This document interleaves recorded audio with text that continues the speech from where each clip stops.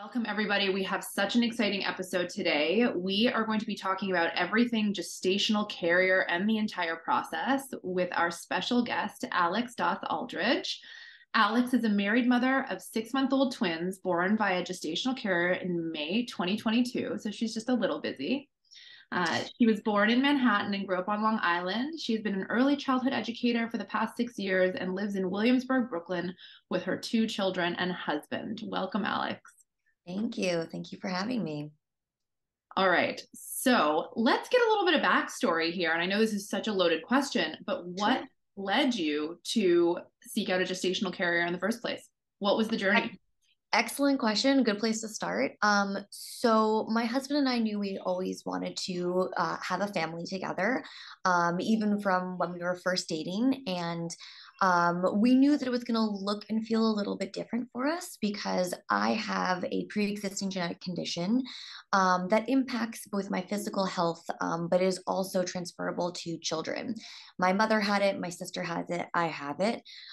It is 100% genetic, and we talked a lot about how we wanted to grow our family. My sister went the adoption path. She has 2 wonderful children. And my husband and I felt strongly about trying just to continue his genetics. So we decided that surrogacy was going to be the right option for us. We did a little bit of poking around, research, and it kind of felt right for us to start going down that path.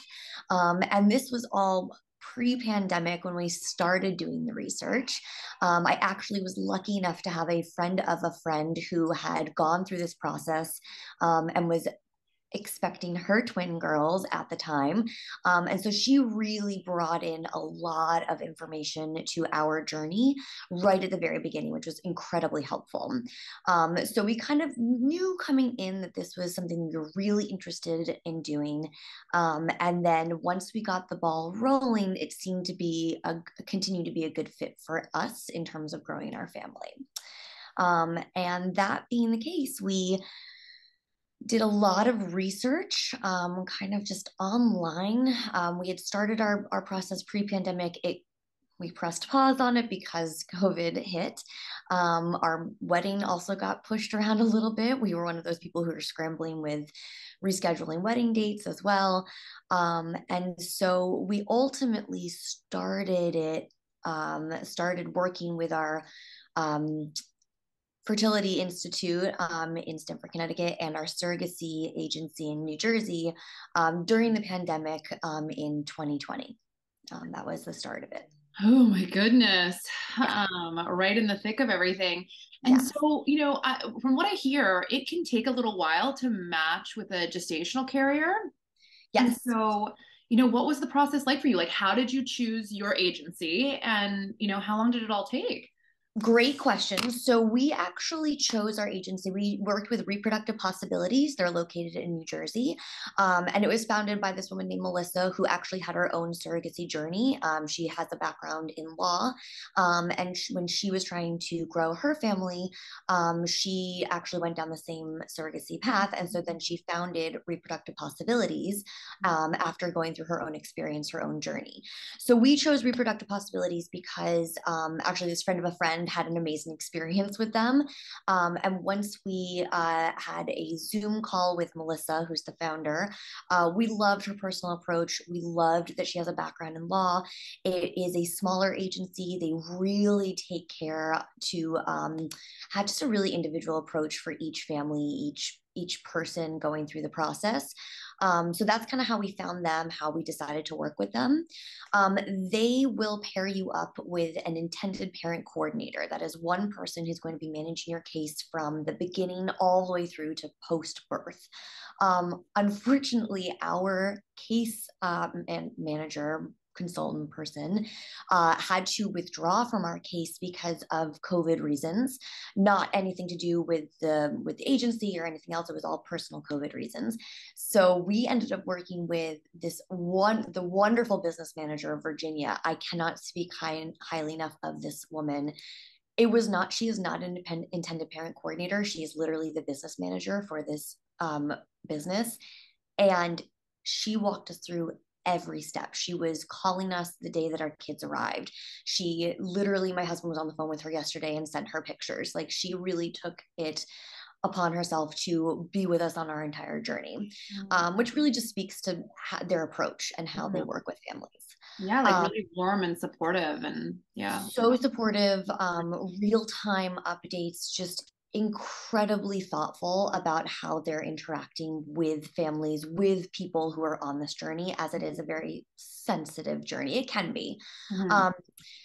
Finding our carrier. She is a wonderful woman who lives in California. She was actually only the second person that we spoke with. We spoke with only one other potential candidate before her. So how it works is that you kind of, with this agency, you create a profile, you and your partner, or you by yourself if you're going on this journey alone. Create a profile, pictures, just a little bit of background, and the agency will send it out to potential carriers, and they can choose to set up a phone call, and it's a two-way approval. So you will say yes to them, they say yes to you. Our phone call with our carrier was lengthy. It was fun. She had questions for us. We had questions for her. It just felt right to us. She had done this already. That was important for us. Oh, that's she awesome. has her own children. Yes. And all of this information the agency will provide for you. So you get a profile and you can review it. Reproductive Possibilities, as a surrogacy agency, actually does a lot of their own legal forms in-house up until getting those legal documents at birth. Then they actually will send it to wherever your child or children are going to be born, because that's where you need to have the legal documents. Our children were born in California, so it was through the LA court system. Got it. Yeah. So that's so great that you give us the step-by-step through that process. I'm curious a bit more about, like what was important to you? What kind of questions did you ask her? So actually our case manager at the time, she was helpful with kind of giving us some questions and where to start. I was really curious about her previous experience, why she was doing this. I was really curious. I think surrogacy can be, for many people, can be a very contentious topic. I think people can feel very strongly for or against it for a variety of reasons. I am personally very pro surrogacy because it has helped me have my family. But I was curious about why she was doing this. What brought her to surrogacy? What'd she say? She has had 4 of her own children. She has had very easy pregnancies. She likes being pregnant. She feels great when she's pregnant. She has a full-time job, but she has 4 children. So she also is looking to supplement her income. And she felt strongly about helping a family come together. She said, I did this, she did this for another couple 4 years ago, and they had twin boys. And she said it was just an incredible opportunity and experience to help another family really come together. And she has a really good sense of humor about the journey. When we met her in person, we ultimately met her in person after our phone call, and she joked, well, how I think about this is that, you guys are just renting my uterus. I'm not the mom. I am your oven. You're renting my uterus, and these are your children. This is how I think about it. I'm just kind of responsible for the easy part. That's how she kept saying it, the easy part. And I kept saying, oh, it's not the easy part, trust me. But she had a really great sense of humor, and it was incredible to find someone who not only felt passionate about helping us bring our family into reality, but also just kind of was fluid and flexible and understood that this was not a perfect process, and that we really had to kind of roll with a lot of different things. And that's what really drew me personally to her, but also my husband as well. Yeah. That's so fun. And it sounds like, it made it very clear to you that she had an understanding of what this, relationship was. And I'm curious about, kind of other aspects of this. So I have Oh, patients that are like, they want to go this route. They think it mhm. would be a good option for them, but then they're, worried about like, what's the mother going to eat? And is she going to, be Yes. healthy? And so like, what were your sort of sentiments around that? And how did you kind of process or get past the, like trying to control every aspect kind of thing? That is a really good question and something that I actually get asked a lot. Which it's really important, I think, because you do have to give up a lot of control in this situation. And as somebody, I like to be in control a lot of the time. You're a New So Yorker. yes, I'm a New Yorker. I'm a teacher. Like I like to be in control. This is her body, the pregnancy that she's going to be experiencing. So however she's most comfortable, that would work for us within reason, of course. No drinking, no smoking, nothing like that. And you can actually stipulate a lot of this in the contract that you ultimately draw up together.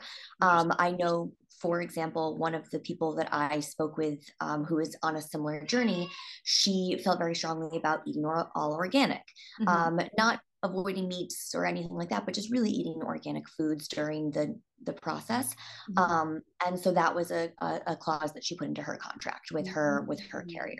That's so interesting that you can do that. I had one Yes. of my patients was talking to, she was interviewing her options for gestational carrier, and the first one was like, I don't eat healthy for anyone, and she didn't choose them. Yeah.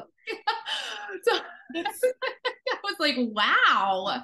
and that's something that you really that's why you go through the interview process. You want to make sure that you're both on the same page about the important things.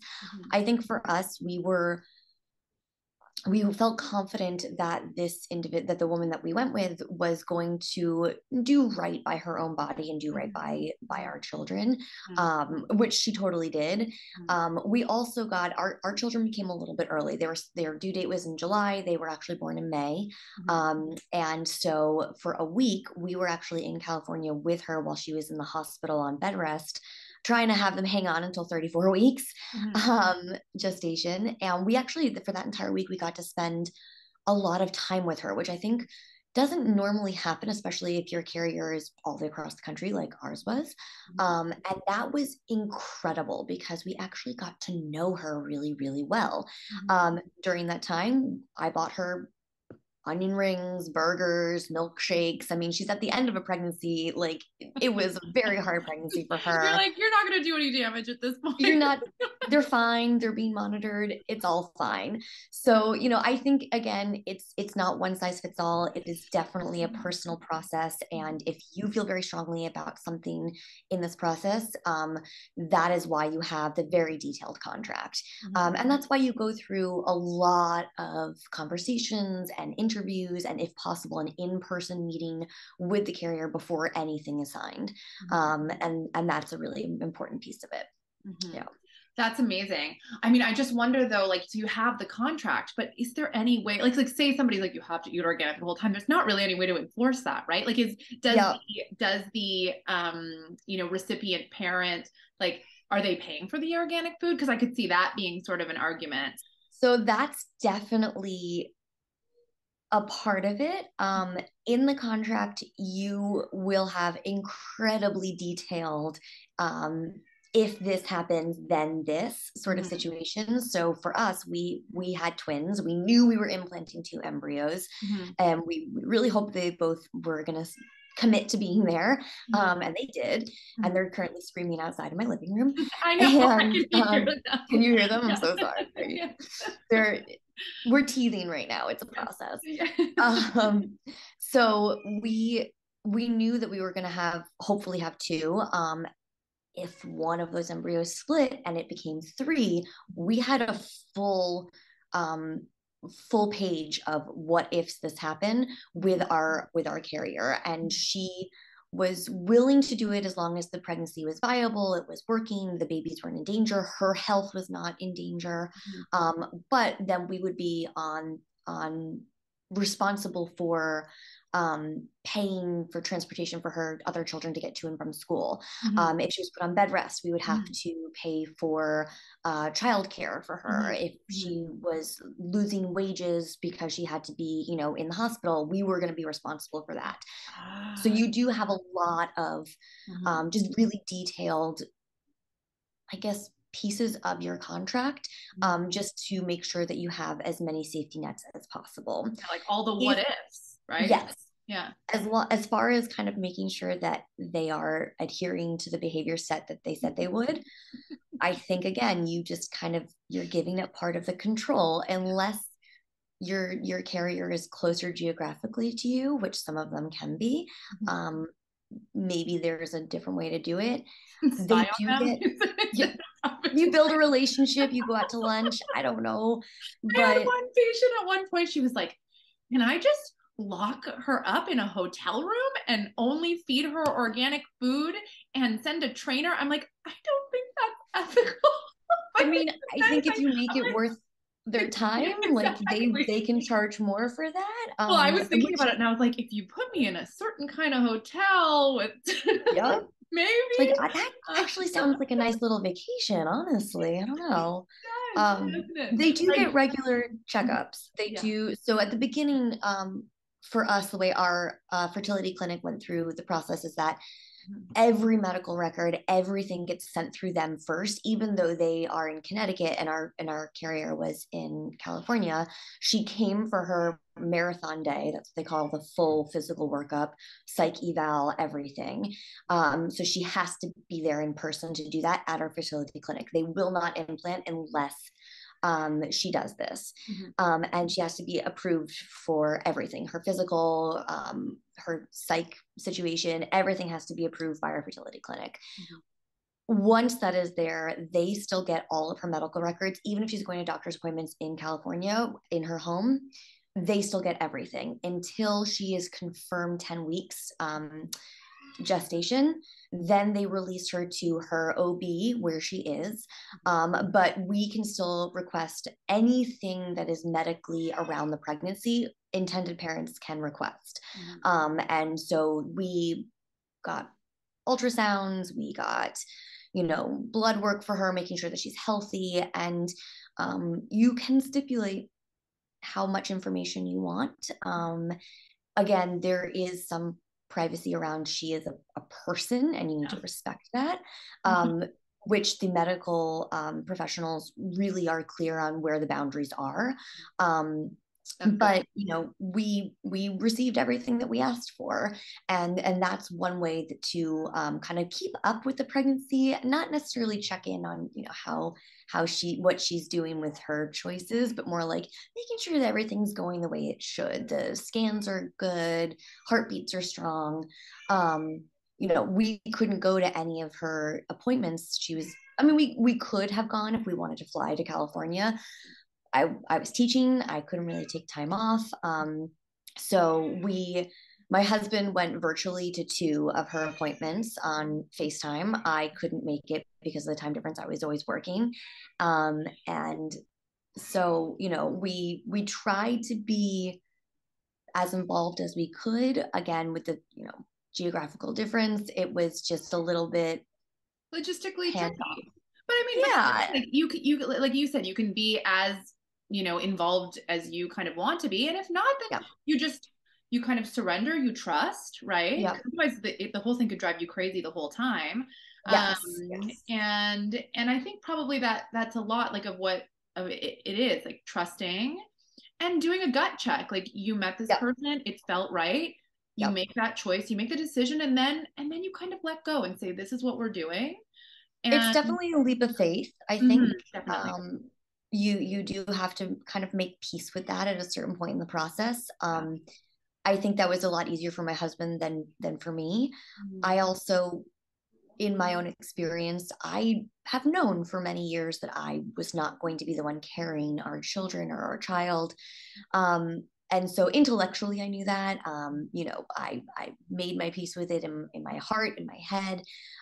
Going through this process and hearing about her morning sickness, hearing about the kicking, hearing about the heartburn. It was hard to hear that because, I I was not the one who was doing this for my family. I was not able to provide this piece of the puzzle.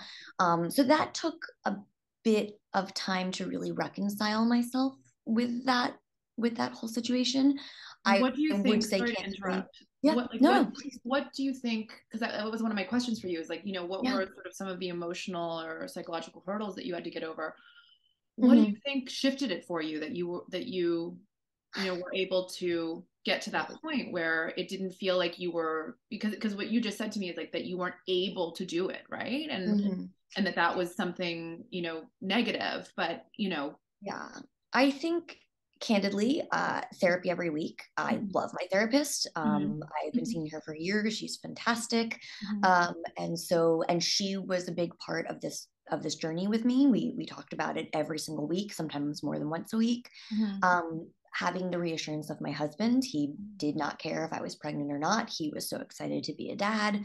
mhm, And also just trusting the fact that they were going to be okay. mhm, Once we got past that 20-week marker and, we were building toward, oh my goodness, they're actually going to be here soon, that really helped me kind of let go of like, oh, I have some sort of failure on my part. And it didn't even matter anymore because they were coming.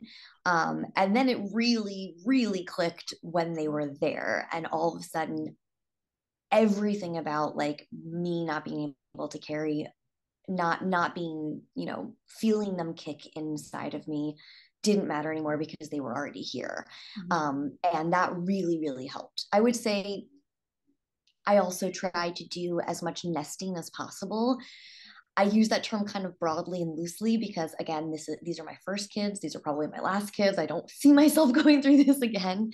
Um, and I didn't want to buy all these things and then God forbid something went wrong.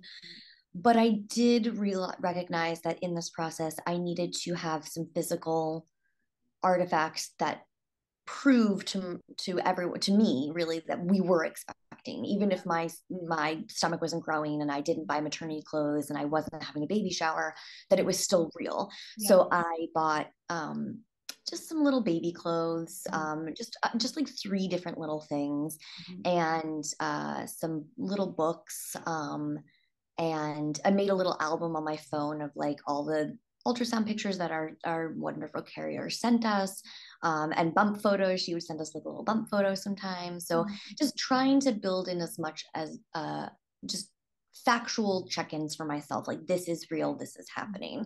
mhm. That was incredibly helpful for me, as Those are well. really good tips. And also, it sounds like just kind of arriving at the destination helped you, that you were like, oh, wait, didn't really matter how I got here because I'm here and we're Yes, parents. And and they came fast and early, and they spent a month in the NICU, which was in its own way incredibly helpful because my husband and I got kind of a little breathing mhm, space to say, oh my gosh, okay, we have kids now. mhm, Um, but all was again another piece of, I wouldn't go ahead and say trauma, but I mhm. would say it's another challenge, another hurdle of building a family that we didn't necessarily expect. So we talked a little bit about mental and emotional challenges in this process, and it was so helpful to hear your perspective on that and what helped you get over it. Mhm. What surprises did you have in this process, if any? So I think the biggest surprise, one of the biggest surprises, going in, you kind of have to have your eyes open that it's expensive.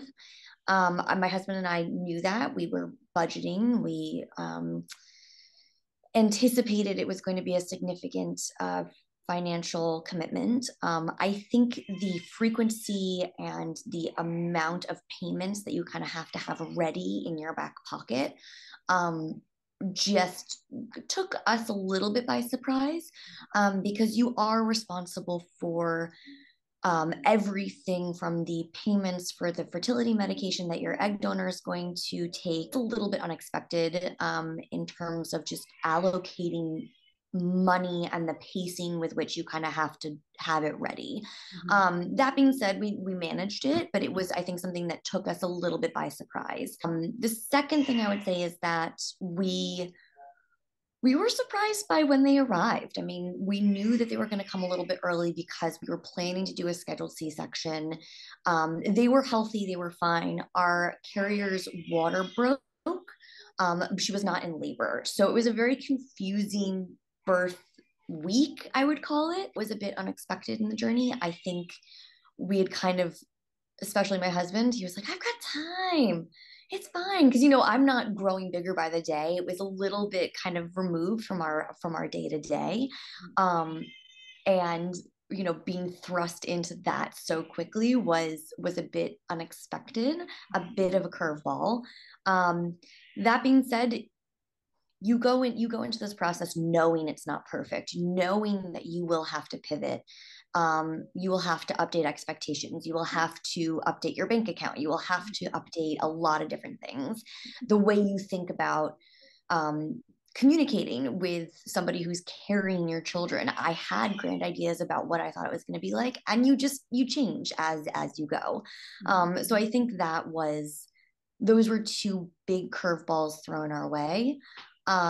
You make sacrifices and you change your mind about things. I mean, but I changed how I thought about our communication. I changed, how I thought about welcoming kids into this world. I didn't think I was going to be on a red eye to, LA, walking away from my classroom, my students who I felt so bad I didn't finish the school year with them. The other thing I would say, and I'm circling back to your previous question, curveballs, what I did not expect. Walking around Brooklyn with twins, people stop you all the time and say, oh my God, you look so good for just having babies. And I feel like it doesn't, sometimes I say, oh, thank you, because I just don't know what else to say. Totally. My husband also told me that I had to stop saying, oh no, I didn't have them, I stole them. He said that was not okay. Not okay to say to strangers. I thought it was funny. I think it's really funny. But it's, thank you. Yeah, but it's a good, because where they're coming from, they're just assuming, like, it's obviously like nobody should just assume, right? Exactly. So, and my sister kind of warned me because she had adopted both of her children. She said, people are going to stop you and say, oh my God, you look amazing for just having given birth. And so then I kind of reframed it in my mind. And I was like, well, why do we have to tell women that they look amazing after giving birth? Like, they grew a human inside of them, maybe more than one. They pushed it out or got it surgically cut out of them, which is so badass. And they don't have to look good after they give birth. Like, also, who even cares? New parents don't have to look put together. I walk around my neighborhood in sweatpants a lot of the time because I've been up since 4 a.m. So I started reframing, focusing more on the kids instead of on me. So if somebody says, oh, you look amazing, I'm like, they are doing so well. They're really healthy. Thank you for noticing. So I kind of shift perspective over to the kids instead of onto me. That's great. So it's just, we really are celebrating having a family and having these two healthy, very loud, as you can hear, children. So I think, it was I again, intellectually knew that people were going to kind of assume that I had given birth. And, in the day to day, depending on how I'm feeling, sometimes I take it more personally than others. But for the most part, I think my way of processing that and getting through it is that just refocus your energy on them instead of on me. And rather than trying to explain yourself or the situation to strangers or people you don't really care about, and there's a time and a place to have the discussion, if you so feel, so choose to share. And I'm so happy to share. I think one of the things that I personally love about this process is that it is important for everyone, but women, because we tend to be in that role of either we're pregnant or we think we should be pregnant, or we feel like if you want a family, and many people do not want a family, and I think that is an amazing decision on your own. My sister-in-law does not want children. She's an amazing aunt to my 2 kids. It's very brave actually to decide not to have a family. Yes, because you're going to be asked all the time. And my husband and I actually we went through A lot of soul searching at the beginning, knowing about my health, knowing that this was going to be a non-linear path. Mm-hmm. Do we want children? Mm-hmm. How badly do we want children? What is that is the overarching question that began this journey. And we really went back and forth. Mm-hmm. I work with children every single day in my job. I love my job. I love teaching. I have a niece and a nephew. I have so many cousins who have kids. I have friends who have kids. And it is a huge responsibility. It is a huge commitment. And so we really thought very deeply about, do we want to have a family? Is this something that is really important to us? And we ended up deciding that yes, it really was important, is important to us. But through that process and through that conversation, we really respect people who choose not to bring children into this world. Mm-hmm. It is an imperfect world. It is a huge commitment to bring a child into this world, and a lot of respect for people to choose not to do that. And being a parent is hard. You're constantly worried about doing things wrong and screwing them up, and the judgment. I have to accept that we probably will. Yes. Yes, exactly.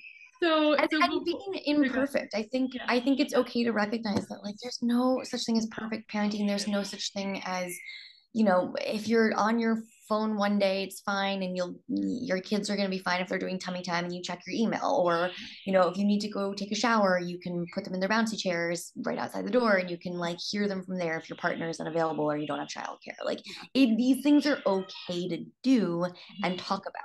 Mm-hmm. And I think that my journey I'm very open with our journey, with my journey in this process. And I really appreciate connecting with other people who have a non-linear, non-traditional, non-typical process of growing a family, because it's becoming more and more common.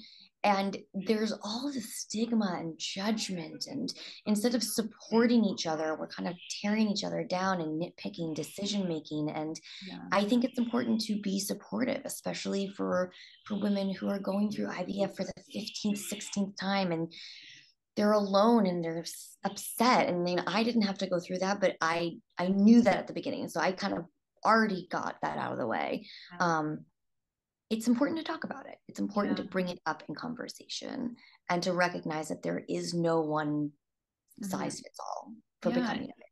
And to try to just get past, your own beliefs about things, and try to be, have compassion for other people's situations and making different decisions, taking alternate paths to parenthood. Yeah. I agree, but we all have a lot of work to do on our ability to step inside somebody else's shoes. Maybe some have more work to do than others. Mm-hmm. So before we part today, Alex, what would you say to the moms to be out there and the parents to be who are considering this path? I would say go into it with a very open mind, but trust in the process. And it is 100% worth everything that you are doing, the sacrifices that you're making, because at the end of it, you do come out with your family. And that was our goal going in. And if that is your goal in thinking about this process, maybe starting this journey, do the research, talk to people, reach out to people. I mean, even if you see a post in a Facebook group, or, a friend of a friend, ask to talk to them about their journey, because you can learn so much just from talking to other people. And just trust that you will get there. You will definitely get there. I mean, all told, our process was about 2 years. And it was totally worth it. I would do it again for these 2 kids in a heartbeat.